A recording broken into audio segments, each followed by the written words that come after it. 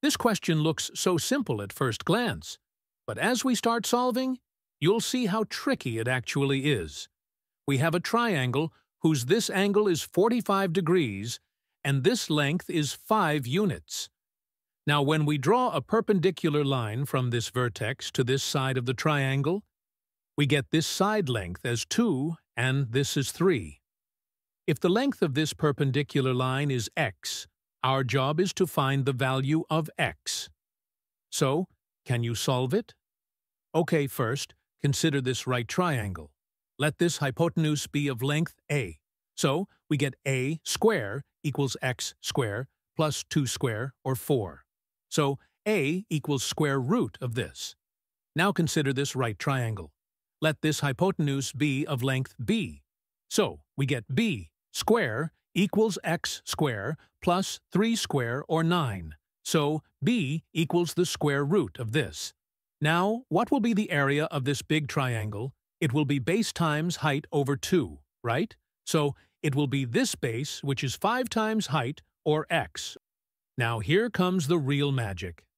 Also, when we have a triangle whose this side is a and this side is b, and if this angle is c, then the area of that triangle is given by half times a times b times sine of angle c. Substitute a and b from here, and put c as 45 degrees to get the area of this triangle as this. We have sine 45 equals 1 over root 2, so put it here. Great! Since both of them are equal to the area of this triangle, therefore equate them to get this. First, cancel out this 2 from both sides, and then take root 2 this side like this.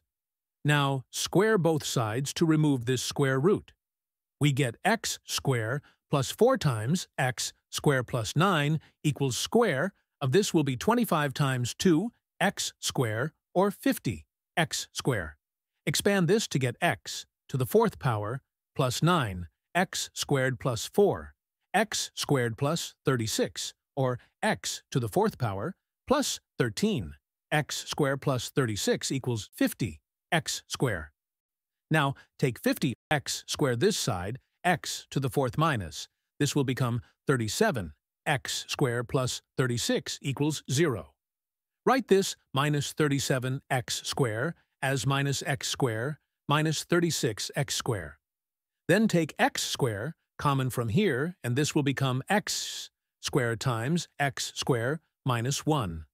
Now, take minus 36 common from here to get minus 36 times x squared minus 1. So this equation will have factors as x squared minus 1 times x squared minus 36. This gives x squared equals 1 and x squared equals 36. So this gives x equals plus minus 1, and this gives x equals plus minus 6. But x cannot be negative because it is the side length of this triangle, and therefore x equals either 1 or 6. But out of these two values, x equals 6 is the correct answer, and we have to reject x equals 1. Can you let me know why in the comments? Hint is to use Euclid's theorem, which is this. If you enjoyed this video, please don't forget to like, share, and subscribe to our channel. So good!